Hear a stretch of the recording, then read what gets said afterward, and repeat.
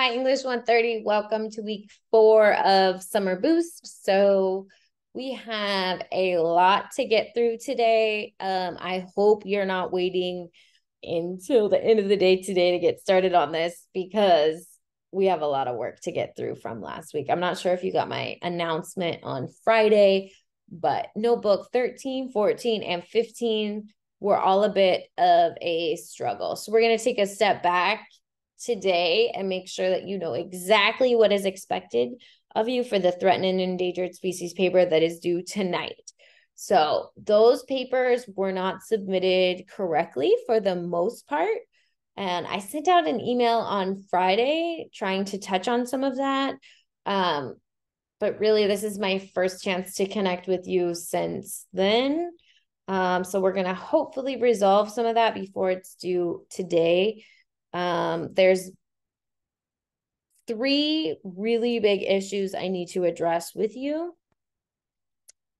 at the moment. And so I'm going to just go ahead and share my screen and we can get started. So if we go here into modules, I want to be extremely clear that notebook 13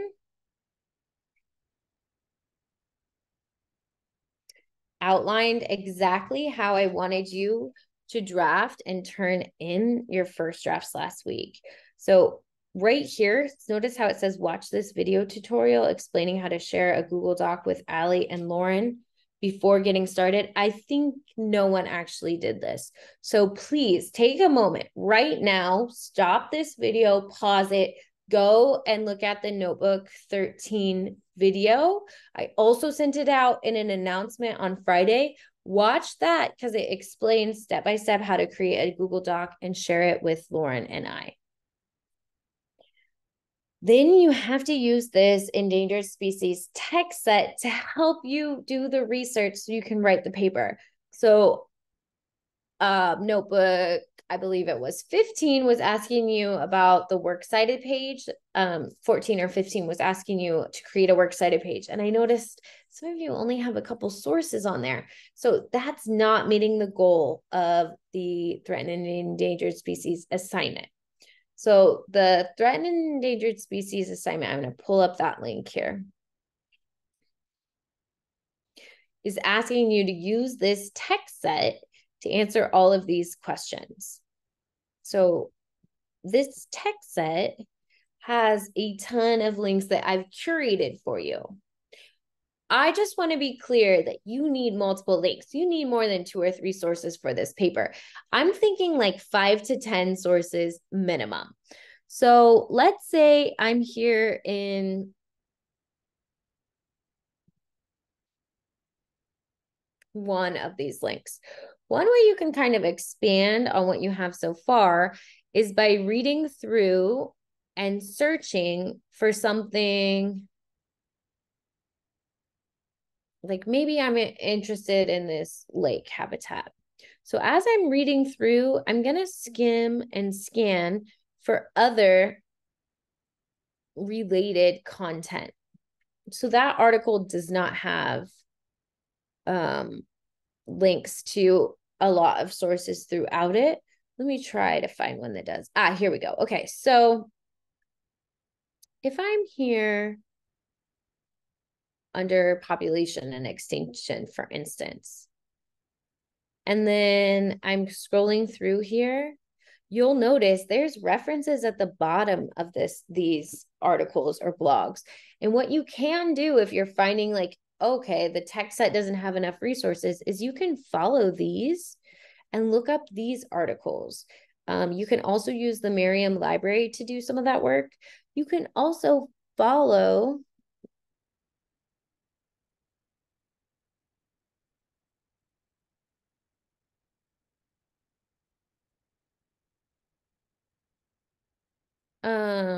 links here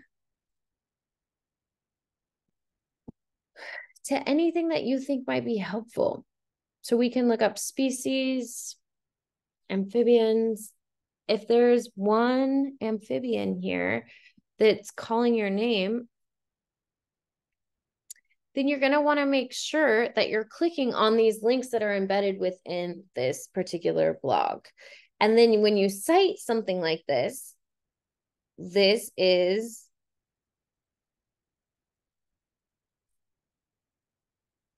a different genre than something else. So this is like very policy specific. So here we have the date, and we're going to look. This is a reply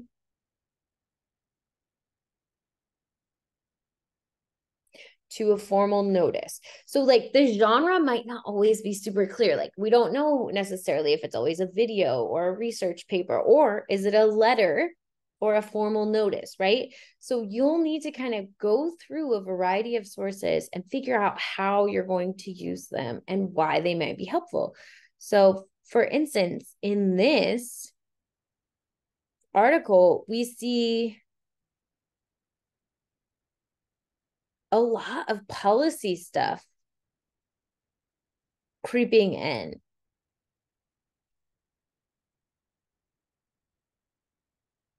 So what you're going to need to do is click through and figure out how you may be able to use sources that you haven't used yet. Okay. And you're going to use the text set, and you're also going to do some searching within those sources to see if there are any links or reference pages in a blog that you already use that you can then also use as a way to bolster your research. Okay, watch this video from Notebook 13. That's first. I am also going to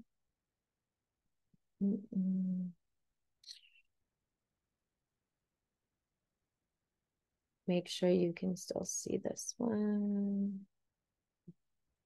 Yep, you can see it. So you can still click on that module 15. It hasn't closed. You can't resubmit anything to it, but you can definitely click on it. Okay. And then if we're here in 14, I do want to briefly review some of these resources here. Everyone's paper needs to look like this. In the next 12 hours, you need to make sure that you have one Google Doc that looks exactly like this paper. So your content is going to be different. Your research is going to be different. But this is how you're going to format. Everybody's going to follow this MLA style standard formatting. So you're going to have to go in and add your name to the header, your name here, my name, English 130, and today's date. Then you're going to add a title, and all of these call outs will help you determine exactly how to format that. Then you're going to indent the first line of a paragraph. It's all going to be double spaced, Times New Roman, 12-point font. And then you're going to have multiple paragraphs. So you'll notice there are no numbers or questions in here. This is a research paper that makes sense if you don't have a prompt in front of you. And that's what yours should be too. So you're going to add those subtitles. So this would be something like natural history. And then that whole section will be here. And again, each section is going to be a few pages long. So this paper needs to be expanded significantly for most of you. So each section needs to be 1 to 2 pages. If you do not meet that bare minimum, you will not meet the basic guidelines for this assignment. So back to notebook 14 here. Also, this should all be in that one Google Doc. So you should have your full threatened and endangered species paper and your full works cited all in one Google Doc that's formatted correctly here. And all of these resources will help you get there, including this introducing sources resource. So you all need to get to the point where you're introducing each source before you're citing it. So according to Dory Greenspan, author of Baking from My Home to Yours, quote, "This light mixing technique produces quick breads with a lovely open crumb." Instead of something like this, where we're talking about baking, yours is going to be using something from that text set, using one of those research texts, using one of those policies, using one of those websites. So you're going to say something like, according to Mm-mm-mm.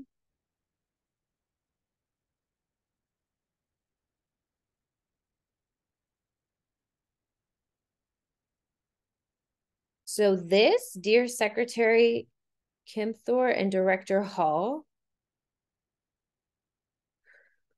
on behalf of the Center for Biological Diversity. So that's who wrote this.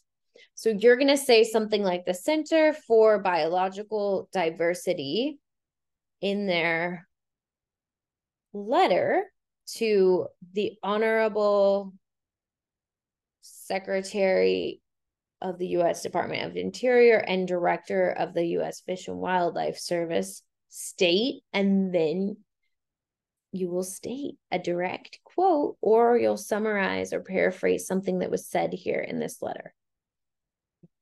And that's how you're going to be using these resources, just sort of as a reference as you go. Okay, so back to modules. We reviewed notebook 13 and what we sort of missed from that one. We reviewed notebook 14, what we sort of missed from that one. Notebook 15 we need to review because you all missed the mark on this one as well, okay? So what I need you to do to be able to answer these questions is to review that artifact assignment. And maybe I should have put a link to it directly in there, but this was available to you. So I guess my error was making the assumption that you would click on the artifact assignment that was posted. So when I say an artifact, this is what I mean. A 3D model, an infographic, a poem, spoken word piece, or other creative writing. So you're going to create something like this. So please read through this list. So what I was hoping from notebook, let's see, notebook 15 was that you said, I'm going to create a 3D model of the glacier habitat that my endangered penguin species inhabits, right? And then you kind of walk through what that process would look like. So actually, no one really told me what they want to work on for your artifact for notebook 15. So I was a bit confused, and I'm sure if I'm confused, you're confused. So what you need to do is read through the artifact assignment and decide what you're going to create. Are you going to create a poster, educational materials? Are you going to create a website? And then you actually have to do it before the end of the day tomorrow, which is Tuesday. Okay, so if you're going to create a poem, start working on your poem. As soon as you finish that threatened and endangered species research paper, start your research artifact. So your artifact should be sort of like a summary of one aspect of the research that you just engaged with in your paper, or it can kind of be like an overview of materials that you're using as sort of like educational materials. If you say something like, I'd like to create a TikTok educational video, okay, just know that you're going to be required to create one of those. So oftentimes we kind of underestimate the amount of time that actually takes. Like when I'm recording your videos, like a 10-minute tutorial for you all probably takes me about an hour to make. So just please keep that in mind. If we're back here in modules, we just reviewed notebook 13, 14, 15. Now I just want to make sure everybody's on board. So here with threatened and endangered species habitat paper, you are going to, let me get into student view here. You're going to click on start assignment. Notice how you have to submit a URL. You're going to be in your Google Doc that you created for this assignment. You're going to make sure that your shared settings are open so that I can see them, that Lauren's added.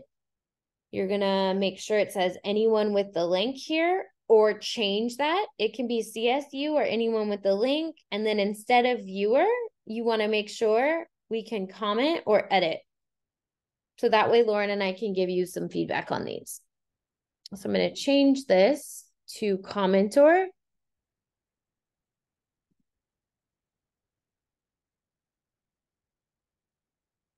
Then I'm going to copy the link.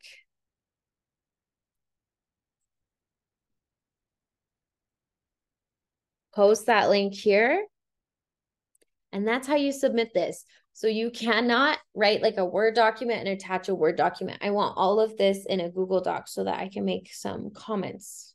If you're confused about that, please, please, please email Lauren or I. So let me go back to this homepage.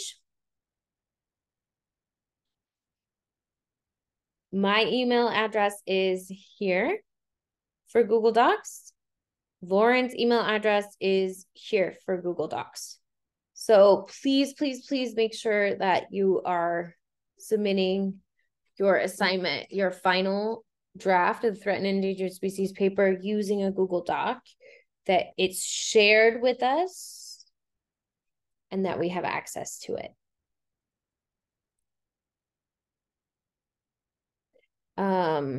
So again, you would go here to shared settings, you would change it to anyone with the link. Anyone with the link can have access or comment. Okay. I hope this was helpful. I hope reviewing how to submit those is helpful. Go back to notebooks 13, 14, and 15 if you have questions on what all goes into that final draft. I look forward to reading your work and checking out your artifacts. Let me know if you have questions. I'm around. Okay. Have a good day. Bye.